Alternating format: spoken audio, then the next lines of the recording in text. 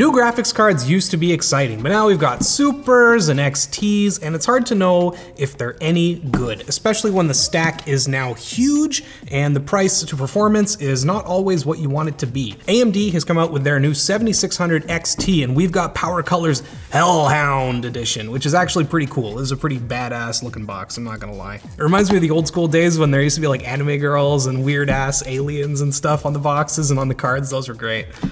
The RX 7600 XT has some pretty cool things going for it, like 16 gigs of VRAM and 100 more megahertz on the clock, and that's it.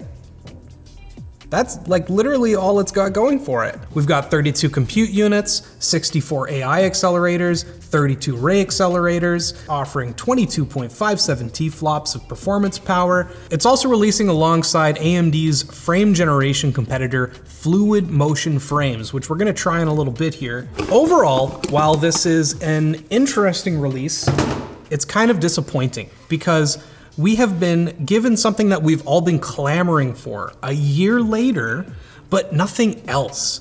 And I just can't help but wonder if they couldn't have done a better job at the price that they're releasing this at. What's cool about the Hellhound Edition is it's got a little OC versus silent BIOS, so you can swap that to whatever you want. I'm gonna switch it back to OC because let's be real, this thing isn't gonna get that loud when playing games. And then on top of that, it's also got an LED switch. I'm gonna make sure that is set to on when I plug it in later because I wanna see how good the RGB is, if it's RGB at all. It's a 2-slot card, nice and slim, which is great these days considering how chunky everything's getting. We've got what looks like 3 DisplayPort 2.1s and 1 HDMI 2.1. This is a really minor gripe, but I actually hate that they've got like DisplayPort, HDMI, and then 2 more DisplayPorts. Like, why can't you just have like 3 DP and then 1 HDMI? But at least AMD is giving us DP 2.1. Not that this thing is gonna take advantage of UHBR10 or anything like that. They advertise that it's gonna draw about 190 watts, but we did see spikes of up to 230 or 240 watts under extreme heavy loads.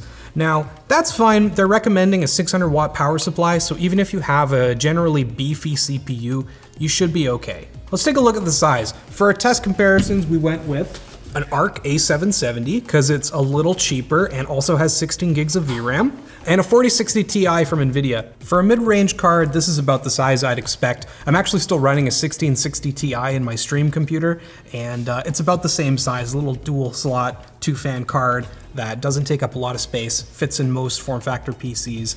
Our ARC card is what, another like 30 millimeters or something? It's nothing to scoff at. The last thing you want to do is buy a card, take it home, and then not be able to fit it in your computer. I really do like how sleek these A770s look and feel though, not gonna lie.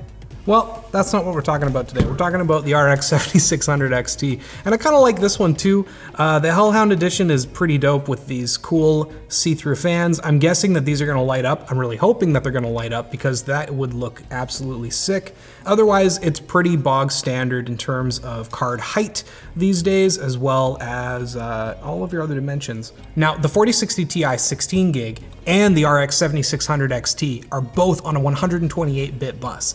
The ARC A770 is on 256, so if you like that little bit of extra memory bandwidth, then there's kind of a clear winner here. But how does that translate to actual performance? We'll find out after a message from our sponsor, Jawa. They make getting rid of your old graphics card easy by just buying it off you themselves. All you have to do is go through the steps on their site to get an instant quote and a free shipping label. Most sellers will get paid within 1 business day after Jawa receives the part. And if you're looking to upgrade your graphics card, you can find big savings on their marketplace of cards from users just like you. Each card is carefully inspected and quality checked to make sure they're in working condition. And it's not just graphics cards. Jawa makes it easy to sell your old rig or buy one from an experienced builder. Sell your old card the easy way and offset the cost of a new one by checking out the link in the description below. Alright, that was easy thanks to no 16-pin power connector, just an 8 and a 6-pin, nice and simple. For our 3 lighting modes, we've got ice blue, off, if you don't want any colors, or purple. I really like the purple, that's definitely for me. We're gonna stick to that. Cyberpunk 1080p FSR turned off, so it's all native. We're getting 100 frames per second, which is actually not too bad. But you know what? It could be better. FMF is basically just AMD's answer to Nvidia's frame generation. So we're gonna enable FMF, and instantly, oh my gosh, 180 frames a second. It's not quite doubling, but that is an enormous leap. It's hard to say if I'm actually seeing any weird artifacting or anything that isn't just kind of already in Cyberpunk, but even quickly flicking around, like this icon here isn't doing that same kind of artifacting that early frame generation had. Let's see what it can do if we up the resolution. Oof, we're down to like 60 on average, 63, 61. Okay, not great. It's definitely still playable.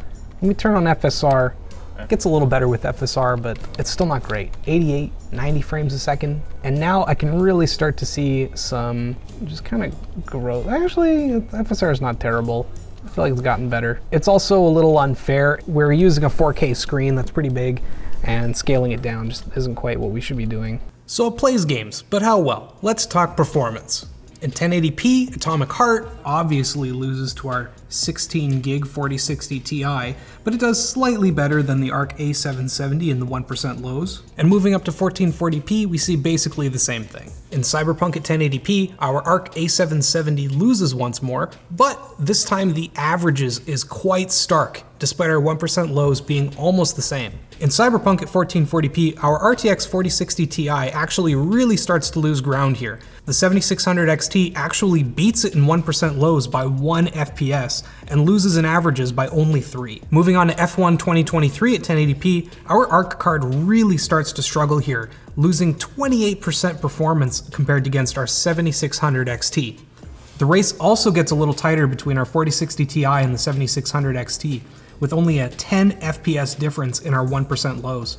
What it really boils down to is price to performance. This card costs $330, and the reality is, while it has fewer gigs of VRAM at only 12 gigs instead of 16, a 6700 XT can be bought both brand new or used for about the same price as this card, maybe even cheaper than that.